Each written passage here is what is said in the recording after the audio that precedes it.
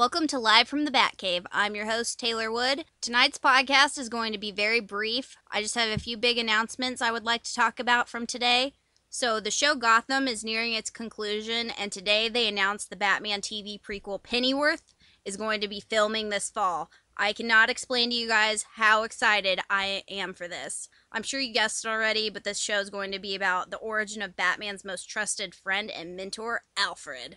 I mean, come on, guys. The origin of Alfred? I've been waiting for this show my entire life. We all know that he was a medic in the British Air Service, but we're finally going to get to see him in action.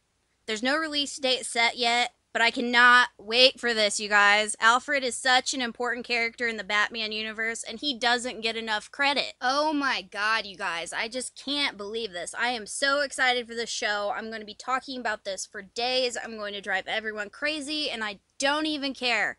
I am so excited. I don't want to say that I don't care about the Batwoman TV show, but at this point I really don't care about the Batwoman TV show. Pennyworth is going to be incredible. I think I read that they said it was going to begin filming in late November this year, but at the same time, I also read an article that they haven't cast anyone to play Alfred yet. So correct me if I'm wrong. If you have any more information that I haven't read, feel free to share that with me. Put it in the comment section. Just let me know. Another thing I wanted to touch base about is in regards to a post I made today. So, if you are an avid Batman reader and you haven't read Batman number 53 yet, don't continue listening because there's going to be spoilers. So I'm just going to pause for just a moment and give those people some time to get off the podcast that don't want to hear any spoilers.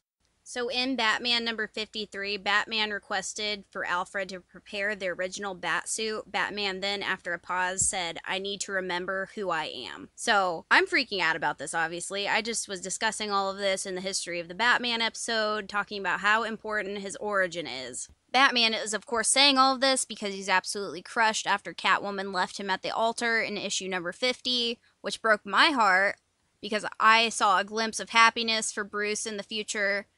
But then again, we wouldn't have Batman if he was happy, you know what I mean? If he was happy, would he really have a reason to be Batman anymore? So I can see this storyline going one of two ways. Either Bruce is going to get back together with Selina and they're going to have a happily ever after, and that's going to be their transition into bringing in a new Batman, or they're going to continue their lives and go their separate ways, and we will still have Bruce as the Batman. Of course, none of this is fact or fiction. This is just my thoughts and opinions on the storyline and where I think it could go, potentially. There were also some photos released today of some new exclusive Batman statues that are due out this fall. If anyone would like to check them out, I posted them on my Instagram page. And just real quick, before I wrap things up, I also wanted to wish actress Julie Newmar, who played Catwoman in the 1960s, a very happy birthday, along with our second Robin, Jason Todd. And that's all for tonight on Live from the Batcave. Tune in next week for a full episode as we delve into all things nerdy. Same bat time, same bat channel.